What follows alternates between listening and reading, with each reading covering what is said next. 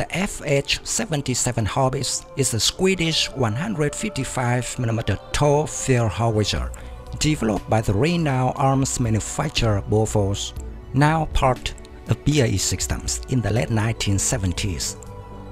It was introduced into service in 1978, becoming a cornerstone of Swedish artillery and finding its way into several other militaries worldwide.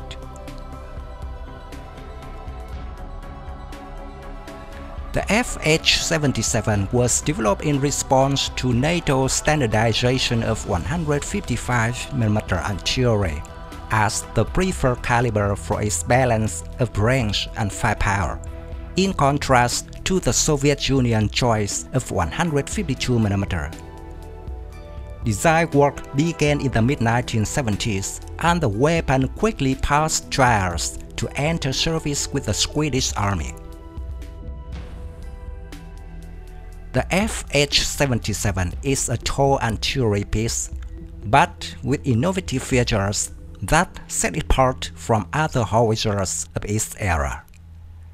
It has a semi-automatic loading system, which enables the rate of fire of up to 4 rounds in 9 seconds, a performance that was exceptional at the time of its introduction.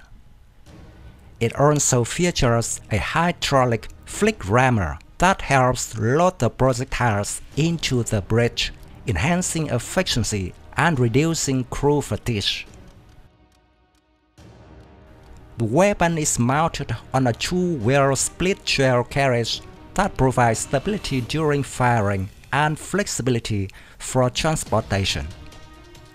A unique feature of the FH77 is its auxiliary power unit, originally provided by Volvo for the Swedish version and Mercedes for export models. The APU allows the howitzer to move short distances under its own power, making it easier to reposition quickly without relying on a towing vehicle.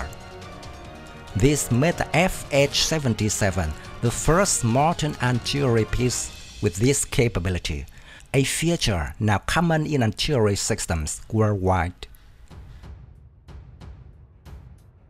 The howitzer's 155mm cannon has an effective range of 21 km or 13 miles with standard ammunition, and up to 24 km or 15 miles with extended range munitions. The gun has an elevation range of -5 to +70 degrees with a horizontal traverse of 30 degrees to either side, providing flexibility in targeting. The FH77 was produced in two main versions. The FH77A, the original model designed for the Swedish Army. It features a 38 caliber barrel and a Volvo gas-turbine power APU. The FH77B, the export version, which was sold to various countries, including India and Nigeria. It features a longer 39 caliber barrel and a Mercedes diesel power APU for improved fuel efficiency. This model also became the foundation for the Archer self-propelled howitzer system.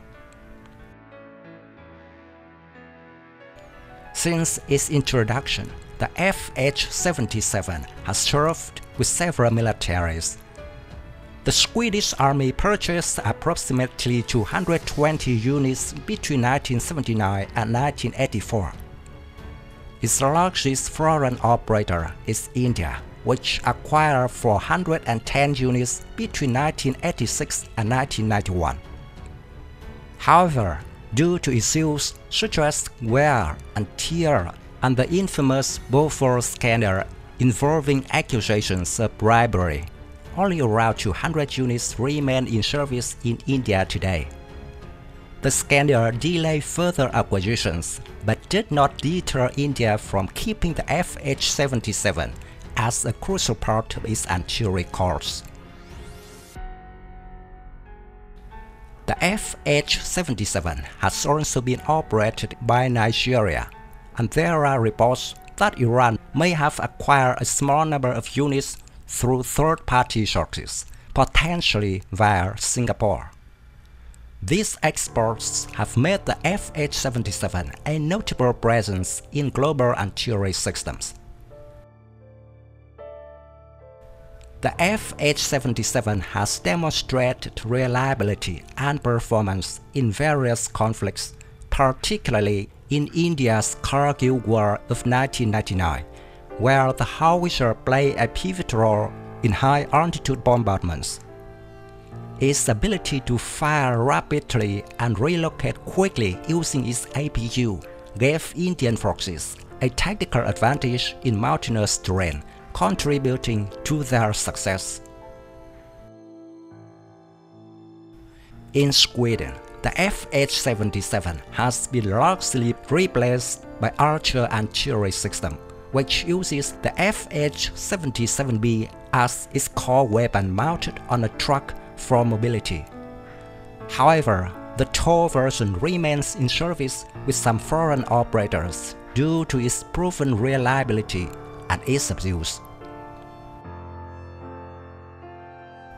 In modern warfare, the FH77 still holds relevance due to its accuracy, rapid rate of fire, and mobility. Its ability to be moved by a standard 6x6 truck or by its own APU makes it versatile for deployment in different combat environments. Additionally, its compatibility with various 155mm NATO standard munitions, including precision-guided artillery shells, enhances its role on the contemporary battlefield.